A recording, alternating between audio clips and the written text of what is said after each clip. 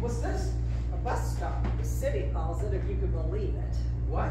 You'd think they'd fix it up once in a while. I mean, what do we pay taxes for? A bus stop? Yeah, disgusting, isn't it? How can this be a bus stop? I was just in my bedroom and I walked a few steps and I'm at a bus stop? Do you people, are you crazy, man? What are you doing walking out to the street? Street, this used to be a mall. What's going on here?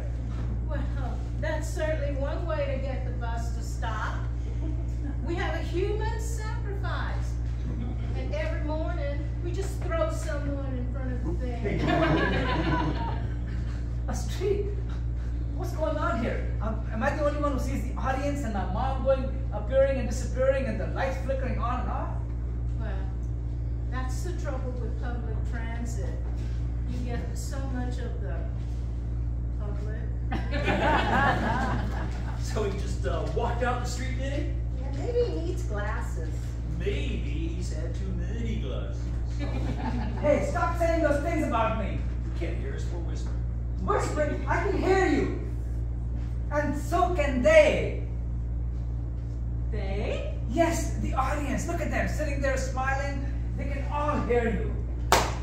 Maybe I should try a different approach. Hey, I dig it. Mondays is always like this for me, too.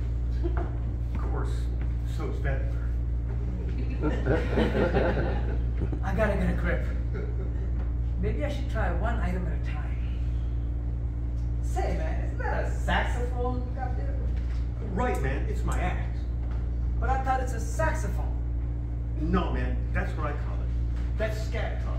Most folks see it sax. I see it axe, man. I get it. I finally get it. You see one thing, I see the same thing, and we both call it two different things. Yeah, man. Just like I see the audience, and my wife sees a wall, and you guys see the street. I'll be over here.